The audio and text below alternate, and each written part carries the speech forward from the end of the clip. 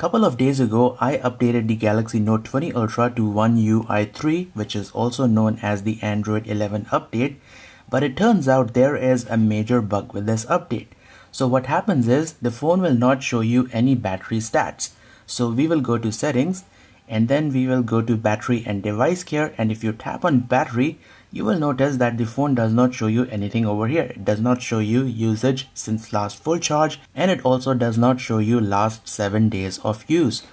So the thing is, this is actually a known bug, and sammobile.com posted a fix for this.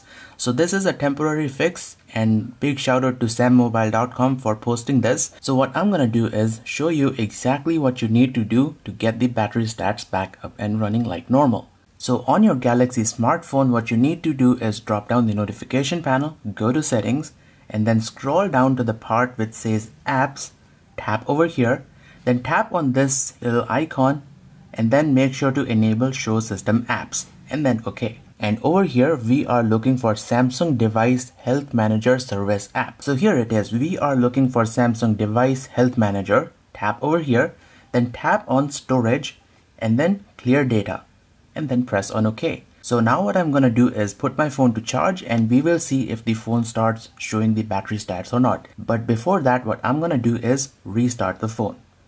Alright, so it's been a couple of hours. I did recharge the battery to 100%. Now it's down to 93, and the phone is showing battery stats no problem. So we will go to settings, go to battery and device care, battery, and there you have it. Now it says here learning usage patterns. It will take around 1 to 2 days, and this should be available after that.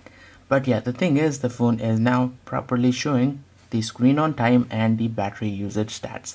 Even shows for yesterday. So there you have it, guys. That little trick has fixed the battery stats problem on One UI 3. So that's it, guys. If you find the video helpful, do make sure to hit that like button and subscribe to me on my YouTube channel for more videos. And while you are at it, do support me by following me on my social media accounts. I will put all the links in the video description. Alright, thank you guys for watching, and I will see you in the next video.